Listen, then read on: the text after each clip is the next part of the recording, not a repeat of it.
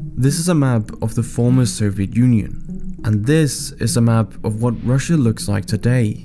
And as you can see, what was previously one giant nation is now fragmented into many different jurisdictions and nations. Or, as Putin sees it, lost land that rightfully belongs to Mother Russia.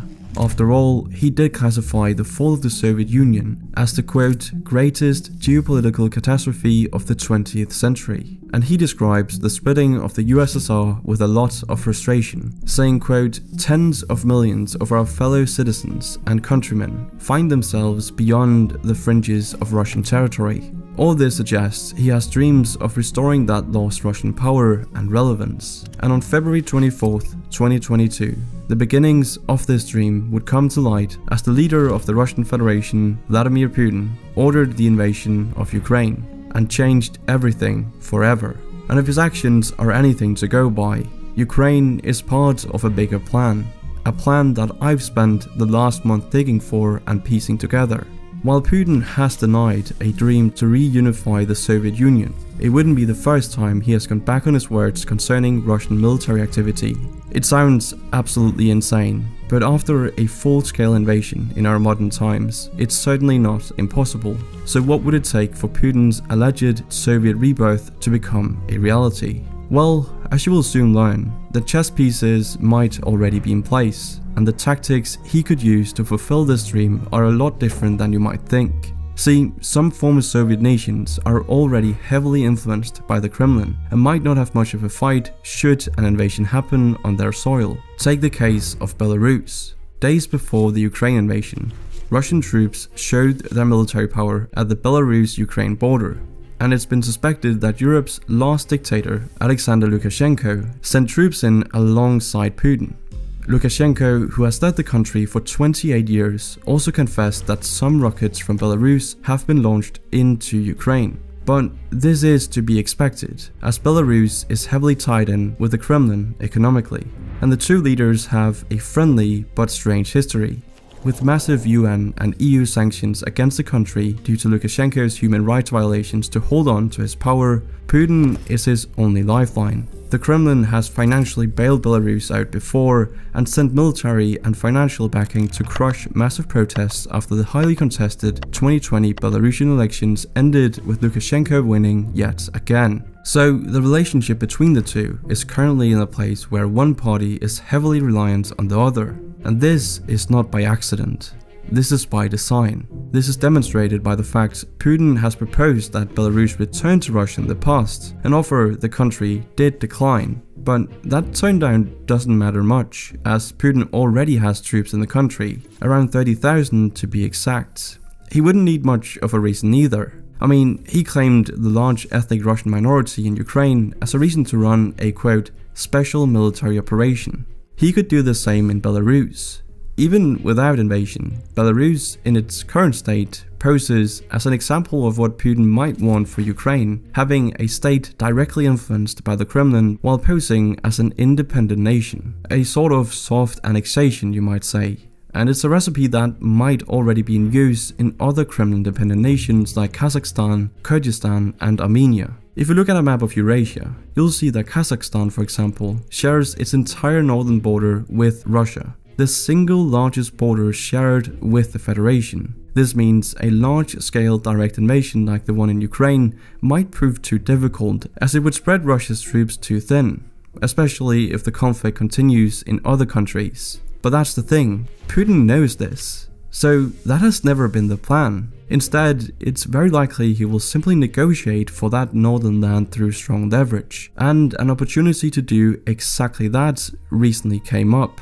See, Kazakh President Kassym-Jomart Tokayev called for help from Russia and his allies after protests ripped through the nation early this year. Following decades of the Iron Fist ruling, allegations of corruption and inequality on the government's part, frustrated Kazakh citizens took to the streets calling for reform. As things escalated, 2,500 troops were sent in to deal with protesters, and a majority of them were flown in from, you guessed it, Russia.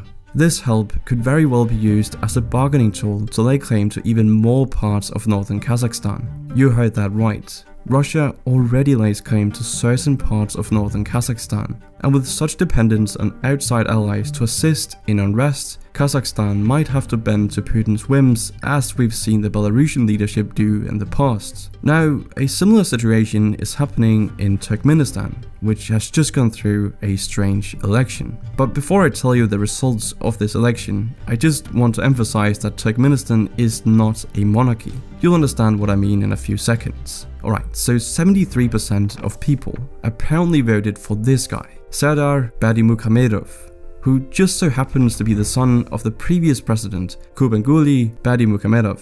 Now, I'm not saying this election was rigged or anything.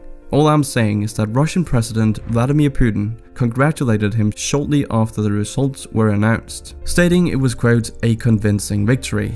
And Turkmenistan might be especially interesting because of this authoritarian rule the nation has experienced since the fall of the Soviet Union, as it breeds the perfect conditions for unrest. Furthermore, the handover of power from father to son could create some tension, and Putin could either help Turkmenistan should any unrest arise, as he did with Kazakhstan, or he could squeeze the country economically, the latter of which, as it turns out, has already begun, as the two countries recently signed a deal that ties the Turkmenistan economy with the Russian Federation. More specifically, this deal is called the Program of Economic Cooperation, and it will last from 2021 to 2023. This deal is massively important to Turkmenistan, as it will boost economic activity like natural gas distribution between the two. And it may already be working as intended, seeing as Turkmenistan hasn't outright condemned any of Russia's actions in Ukraine.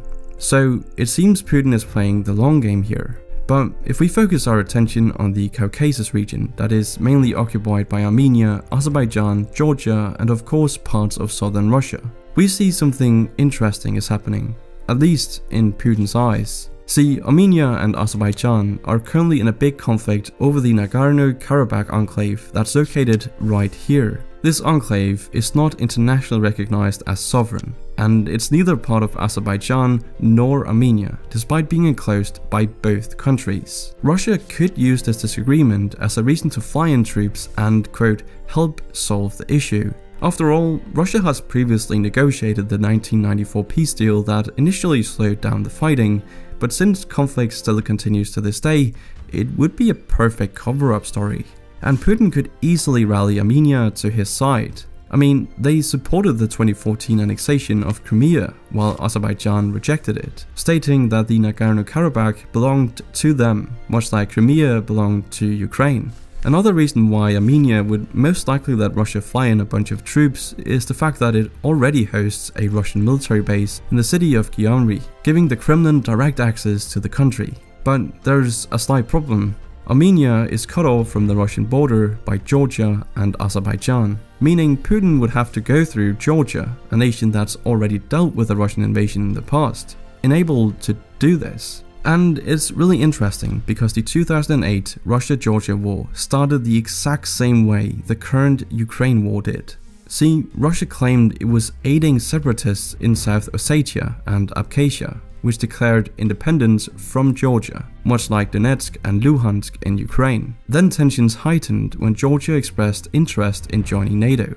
Russia then took interest in backing the breakaways, creating an opportunity to intervene after President Mikhail Saakashvili sent troops to the contested regions to push back Russian-backed fighting. The war lasted 5 days, and Russian troops stopped just 48 kilometers from Georgia's capital, Tbilisi, before ceasefire agreements began. Russia still has troops in those regions today, not to mention Kremlin-backed separatists, so it's certainly not impossible that something could happen here. Many fear that Moldova could have the same fate, seeing as they are disputing Transnistria, an unrecognized pro-Russian breakaway of the country. And this is largely because of troops, and to say it mildly, Moldova has a reason to be nervous. Putin currently has anywhere between 1,500 and 2,000 troops stationed in Transnistria and an estimated paramilitary force of 10,000 in Tiraspol. For comparison, Moldovan active personnel troops only round up to around 7,500.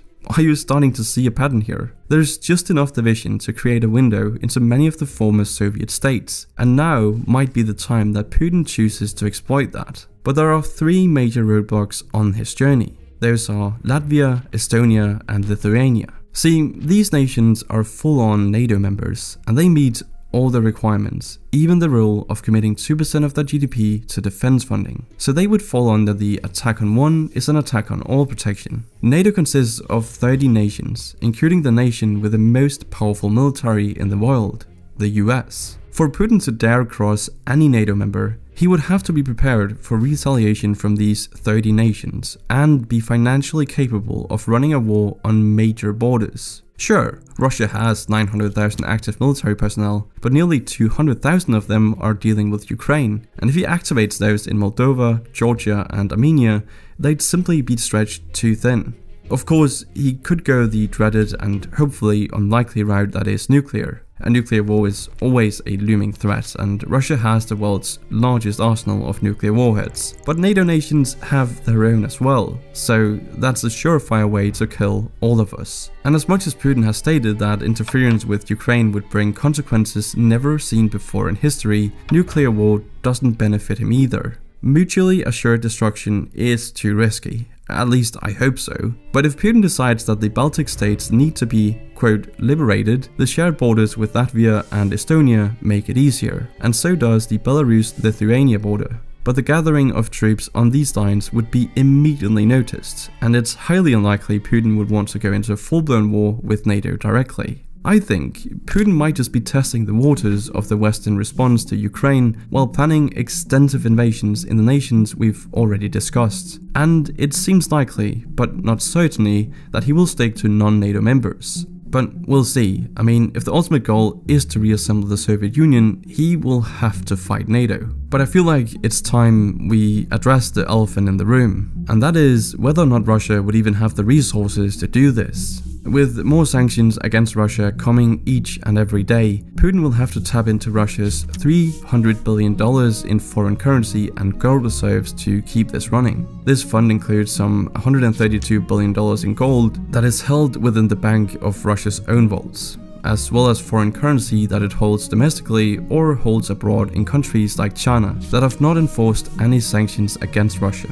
And if we compare the value of these reserves to the $62 billion Russia spent on its military in 2021, combined with the price of the invasion of Ukraine, things aren't looking too bad. One estimate from the Ukrainian-based Center for Economic Recovery, a think tank close to Ukraine's government, has estimated that the first 5 days of the war may have cost Russia as much as $7 billion in direct military costs. Still though, most of Russia's military equipment is produced domestically, using domestic raw materials, so Putin might be able to get away with covering those costs even with an inflated ruble. This means it really comes down to what Putin is willing to sacrifice to fulfill his dream. And while I hope none of this ever happens, I still want to know your thoughts, so leave them in the comments down below. But that's it for this video. Thank you for watching, and I'll see you in the next one.